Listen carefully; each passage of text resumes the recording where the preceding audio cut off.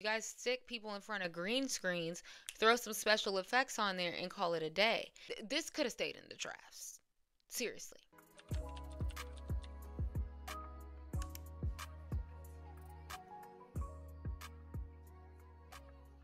Hey guys, it's your girl Cameron, and I'm back at it again with another video. And today we are going to be talking about what happened to music videos. Why aren't they getting as many views as they did before? Some of our biggest pop stars are debuting at low numbers for the first week, the first 2 weeks, comparatively to what pop stars and musicians were getting on YouTube years ago. Recently, a Twitter user pointed out some recent releases from major pop stars in the game, from the likes of Dua Lipa, Ariana Grande, Miley Cyrus, Billie Eilish, all with pretty popular songs, starting at a pretty low debut, okay? Mind you, I understand that views accumulate over time, but I do think that there's something there at the very core of the decline of music videos, the decline of people consuming them, and I want to talk about each aspect of that argument. We're also going to go into a brief history of music video and the evolution. I think it's important to put that into context while we discuss something like this. And also give me some reasons why you think music videos are declining, because I don't think that's a debatable fact. Now, what is debatable is why this is, and I think we all have our reasons. And hit that subscribe button down below if you'd like to see more commentary content like this. Thank you guys so much. We've made it to 6,000 subscribers. The Pop is Dead video has been going crazy, and I know a lot of you guys have subscribed to me from that video, so don't worry. I'm going to give the people what they want. I'm going to be filming a lot more pop culture commentary content just like this video. So thank you guys so much for watching, and without further ado, let's just get straight into the commentary.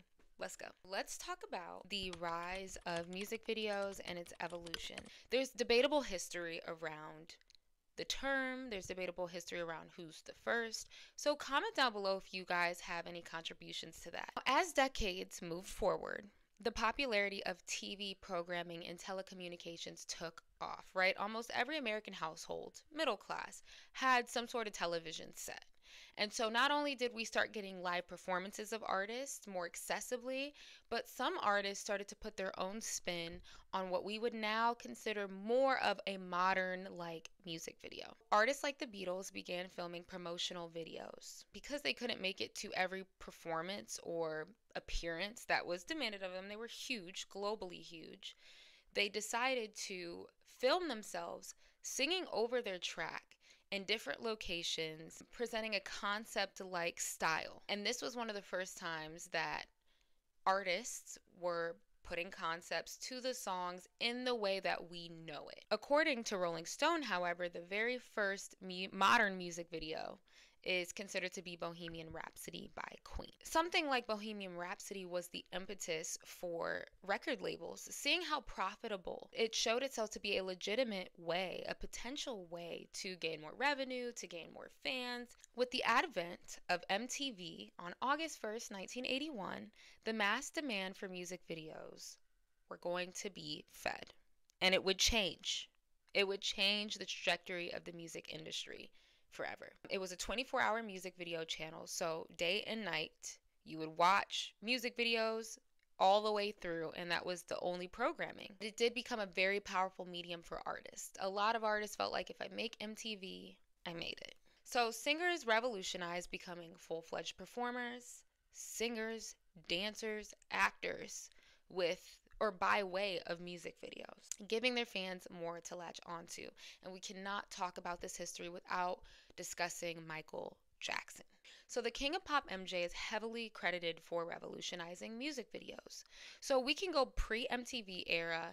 In 1979, Michael Jackson released Don't Stop Till You Get Enough, the music video. The video was a major shift in the special effects industry, and it birthed the era of the green screen. Now, if you watch this video back today, it don't look that good. It don't look that good. I know what you're thinking, because it don't. But for 1979, it was a moment. I wasn't there, but I heard it was a moment. So it shows the dedication that Michael had to visuals, right? Prior to them even being called music videos, prior to the MTV era. And then with his highly anticipated album Thriller, Music videos for songs like Billie Jean in 1983 and Beat It in 1983 as well, when we talk about MTV's history, they were not fond of allowing black artists on air. I'm just floored by the fact that there's so few black artists featured on it. Why is that? The only few black artists that one does see are on about 2:30 in the morning or to around 6. Very few are featured predominantly during the day. No. But there seem to be a lot of black artists making very good videos that I'm surprised aren't used on MTV. Well, of course, also we have to try and do what we think not only New York and Los Angeles will appreciate, but also Poughkeepsie or Midwest. Pick some town in the Midwest that will be scared to death by Prince, which we're playing, or a string of other black faces. That's and black very music. interesting. Since we're in New York, should PLJ play, the Isley Brothers? Well, you and I might say, yeah, because we have grown up in an era when the Isley Brothers mean something to me. If you talk on the phones to these guys like I did when I was in radio, it's Well, scary. I'll tell you what it means. I'll tell you what maybe the Isley Brothers or Marvin Gaye means to a black 17-year-old. Ah. And surely he's part of America as well. No isn't he? question.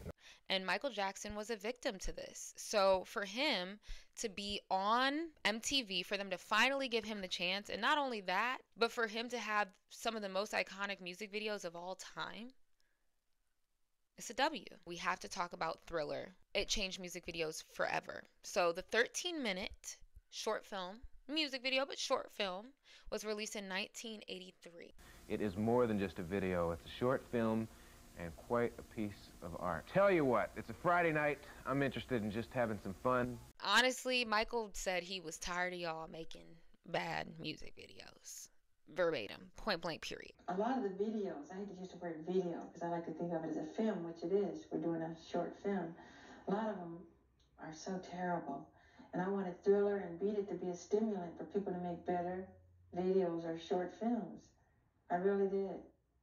Because, I mean, I love MTV watching it. You know, I think it's great. But a lot of stuff I see I'm not so crazy about.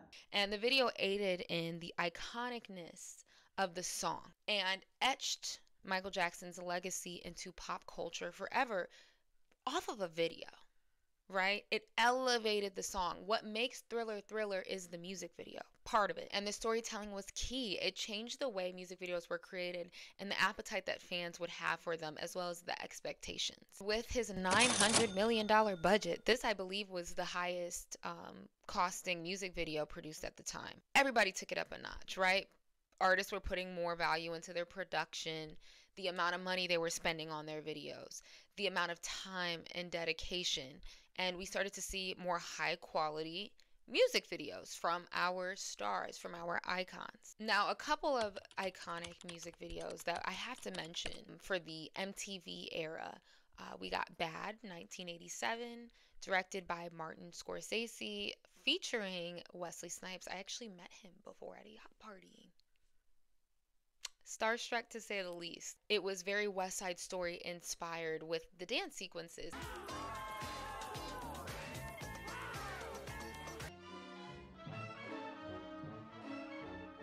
And Martin Scorsese even said the dance sequence alone took 2.5 weeks to film. The Monitor made us all dancers. And we're going to go back to this idea of effort. We're going to talk about it because that's one of the reasons why I think videos aren't getting as much play. But the effort in that statement alone shows the dedication, the time, the passion for creating. And I think that lacks a little bit. We have Smooth Criminal with 1988. We got some of the most iconic visuals of all time with the leaning. I mean, that is music video history. Director Colin Chilvers said, quote, "I fixed their heels to the ground with a slot so that they were locked into it." So even the production, directors, producers were coming up with unique ideas. And that's not to say that people like Michael did not take inspiration from Fred Astaire, West Side Story. We all take inspiration. So I'm not saying that like he was so original to the point where like he just thought of everything in his own mind. But I think at this time people were seeking for new ideas. I have to mention Black or White in 1991 had a major TV premiere. The video premiered simultaneously in 27 countries with an audience of 500 million viewers, the most ever for a music video. It premiered on MTV, BET, VH1, and Fox. So 500 million at one time. Music video history right there. We're talking about viewership directly. We have Madonna with Justify My Love. It was actually banned from MTV from the imagery due to its erotic nature. Themes of same-sex relationships and visuals that made some people uncomfortable. But again, Madonna was breaking barriers by visual. Her being an icon comes from the images that went so well and made such a statement with her music. And now we're going to start going a little closer to the 2000s. Britney Spears released Baby One More Time, and we all know the iconic schoolgirl outfit was actually meant to be a space theme. Her label wanted it to be like some outer space situation, and she's like, I don't think that's really going to resonate with my audience. I want people to relate to me. She was 16 at the time, and I think she made, honestly, the genius decision. And this is one of her most iconic looks, right? Her most iconic songs paired with the video. Do you guys see what I'm trying to get at right now? That videos played such a huge part in creating the icon, making the star, and making statements. Sometimes some songs weren't even all of that good, but the music video paired with everything created a world for people. It created an escape. It was escapism at its finest, and it worked so well for artists. So let's talk about the rise of YouTube as a music video medium. The music industry did witness a decline in the early 90s, so platforms like MTV had to shift their focus from just music programming to now reality TV. So YouTube came along in 2005. The music video industry would revive itself. There was a whole new audience of people waiting to watch, and it was much more accessible. People had more liberty with their visuals, right? It's a lot less conservative. You're not following the airways rules, right? There's a lot of rules that come with putting content on TV. Now you have the internet, people can slightly get more creative, you can potentially reach a larger audience, and artists did just that. So let's talk about some iconic videos of, I would say, YouTube's golden eras for pop stars and musicians. These are in no particular order, but if you know, you know. We have Gangnam Style by Psy with 5 billion views. Single Ladies with 951 million views. Hello, Adele with 3.1 billion. Bad Romance by Gaga with 1.7 billion. Baby by Justin Bieber with 3 billion views. Katy Perry Fireworks, as of 2024, 1.4 billion views. Break Free by Ariana Grande, 1.1 billion. Nicki Minaj, 1.1 billion views. I think she did such an excellent job with capturing the formula that older icons used to use here, right? She took outrage, she took an image that really wasn't presented in the mainstream in that way at the time, and it blew up. It's a staple in her career. Hotline Bling in 2015 with 1.9 billion views. Catchy Dance comes through again. We have Taylor Swift with Shake It Off with 3.3 billion views. Despacito with 8.3 billion. Waka Waka by Shakira, 3.81 billion. And Humble by Kendrick Lamar, I wanted to throw another rap artist out there, with 945 million views. Mind you, these are all based off of 2024 stats. So if you look at a chart of the highest viewed videos, none are within the last 4 years, right? All of them are within that golden era of YouTube, most in the mid 2010s. And obviously, viewership has probably dropped from YouTube within that time. And we're going to talk about some factors. I'm not just saying that it's all because music sucks. Don't worry. In the past 4 years, we have some really big hits. We're going to give some people some credit. We had WAP with a whopping 520 million views. Controversy absolutely drove views. I think this was one of Cardi's moments where the video totally accentuated and skyrocketed the song. Old Town Road by Lil Nas X, 1.3 billion views. Call Me by My Name, 561 million. This obviously was a controversy to be seen. I don't know if the song was that good, but the music video was talking about something. So again, a good video, a interesting video does something for a song. It simply does. Driver's License by Olivia Rodrigo with 499 million views. Positions by Ariana Grande with 555 million. Thank You Next by Ariana Grande with 795 million. But we're going to start seeing them go down within the last year or two. We have Bongos by Cardi B with 43 million. Big Energy by Lotto with 55 million. Get Him Back, Olivia Rodrigo with 27 million. Vampire by Olivia Rodrigo, 85 million. And so on. Now, these are a lot of views. Okay? Tons. Millions. It's huge. But simultaneously, some of these songs that I'm discussing, like Vampire or Big Energy, I don't know if Bongos was as big, but they're getting radio play. They're getting rotation. People are talking about it on social media. They have fans. So you wonder, why is it that some of these videos aren't getting viewed like they used to? And I have to add a note for K-pop in here, because not every industry is lacking.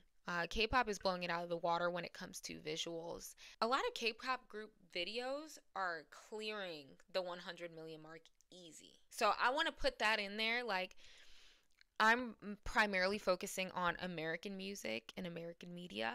And now this brings us full circle back to that initial post. Some of the icons that we knew and loved who were charting, I mean, their videos were blowing up in the mid-2010s and thrived with video view count, aren't receiving nearly the same amount of views or interaction on their videos. So let's talk about this post, right? So we had Dua Lipa with Debut at 12.6 million. We have Vampire with 12 million. 7 million for Yes and by Ariana Grande. 5.4 million as a debut for Taylor Swift. 5.2 million for Miley Cyrus as a debut, and we have What Was I Made For at 4.2 million views.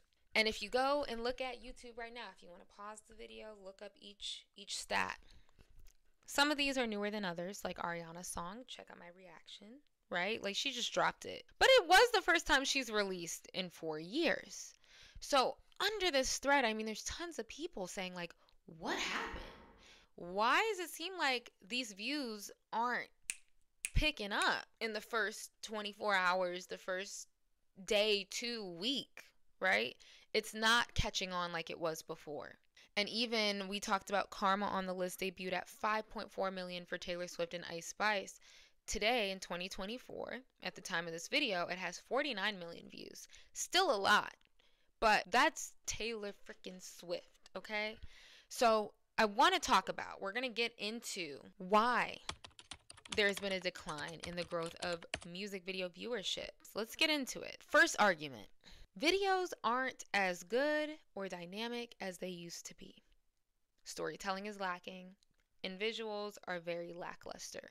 So I think in the mainstream with this point, I don't know if I fully agree with it, but I do think that there is a missing saison with a lot of these videos, right? They're predictable. They may lack storylines, and if they do have storylines, they're not well thought out. I think they're less creative. If we talk about a lot of these videos feeding off of concepts, literally being a part two to some of these iconic videos, a lot of stuff is done based off nostalgia or simply recreating basic concepts and remixing them. As an example, I love Ariana Grande. I reacted to her new song. I actually really loved her music video. But I think what's creating a lack of hype around the song and the video is that because they played so much close homage to Paula Abdul, Cold Hearted, and Madonna, just the song itself, I think a lot of people are like, it's nothing I haven't seen before. I think her dancing was excellent. I thought she looked very light on her feet. Very nice lines. Don't get me wrong, artistically, I think she did an awesome job. But it's really nothing we haven't seen. And I don't think people are running to the internet anymore to see stuff that doesn't feel super original or feels regurgitated, because I've seen that video 10 times, right? And I'm not just saying this about her, but I was using that as an example. Music videos also aren't accentuating the songs, not supplementing them or working in unison. So you either got artists, gorgeous girls, great gowns, beautiful gowns, sitting looking cute for a music video. Love that for you. But the message don't be coinciding with the song. Y'all be wanting to be cute all the damn time. Y'all ain't talking about nothing for real. You guys aren't showing anybody anything for real. And no one really is going to truly tune in, because it's like, I'm listening to this. other than your stans. Like, let's talk about that. Before, I felt like everybody was low-key watching videos, but I think stans tune in. I don't think everybody's like, oh, she just posted a new video, let me go see what they talking about. No. For instance, Drake's latest video, You Broke My Heart, it now has 6.9 million views. What was that? What was that? I don't understand the correlation of these two girls singing the song while they blow Drake up in a car. I'm looking at two girls lip syncing. They can't even say the N-word. They can't even really rap the lyrics. I'm like, where was this going? Right? It's stuff like that where when I was watching, I was actively like, this could have stayed in the drafts. Seriously. Another thing that goes into this overarching point is not being released at the same time as the single.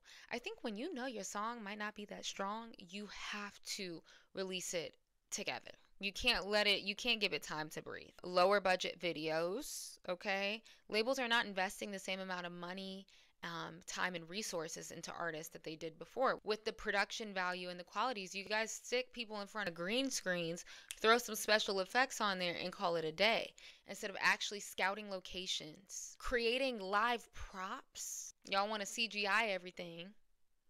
There's no depth, there's no dimension. And a lot of that has to do with funding. I'm not blaming y'all, because some of y'all, I'm sure labels are being very like, they're skimping out. I believe it. But it's undeniable. Normani, for her Wild Side video, talked about how she had to fund her own money for that video. The label helped with some, but in order for her to get it to where it needed to be, she said, I'm going to take money out of my pocket and put towards this. What was the budget? I'm not gonna lie. There's a lot that I had to You had to put up some money for invest it? my own. That's right. Invest. Yeah, the music invest. video alone, but I believe in So what it's I'm over $1 doing million and budget, huh? That's crazy. Definitely. Wow. I mean, the number that I put in would probably sound foolish to a lot of people, but I definitely know that it was well worth it. And when I have a vision, when God places a vision like on my heart, Right. I'm like, this is the assignment. That's right. And that video is single-handedly one of the best music videos that came out this decade and that year. It was a moment. So it shows when you really dedicate and you care. And she luckily had the resources to do that. People are going to be receptive. Kind of moving on from the performance part or the visuals, there's just simply a decrease of attention span. Short form content like TikToks and Reels have possibly contributed to people being less likely or able to sit down, which means people are not going to tune in to short films anymore either. According to Treetop Abatherapy, the average attention span is now 8.25 seconds, which can be affected by factors such as age, environment, and the type of activity.